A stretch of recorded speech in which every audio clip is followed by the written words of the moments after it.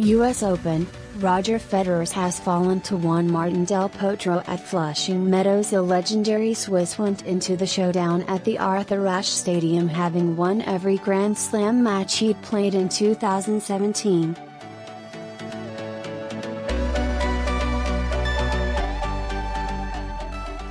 But his Argentine opponent was in no mood to offer him safe passage into the semifinals, and he took the first set, 7-5.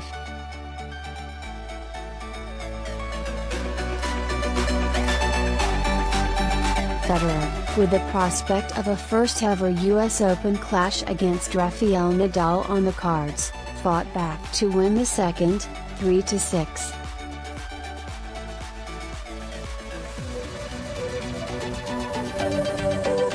The third set was level until Del Potro won the tiebreak 10-8 and therefore edged in front again, 7-5, 3-6, 7-6, 10-8.